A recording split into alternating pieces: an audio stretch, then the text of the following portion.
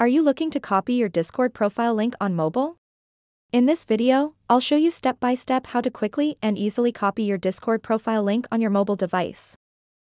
So make sure to watch this video until the very end to understand the tutorial properly.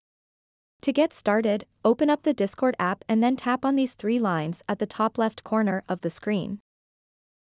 After that, tap on the profile picture icon at the bottom right corner of the screen. Once you are on this page, scroll down a bit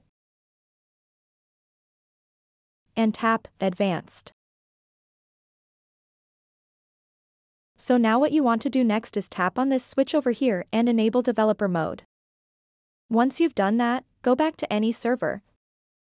Tap on your name or the profile picture. And then tap on these three little dots on the right-hand side. And then simply tap Copy User ID. So now you have copied the ID of your Discord profile. What you want to do next is exit the Discord app and open any Notes app. Type discordapp.com/users/ and then just paste the copied ID. And now this is your Discord profile link. So go ahead and copy this entire link and send or share it with anyone you want, and once they tap on this link, it will take them to your Discord profile. So that wraps up this tutorial.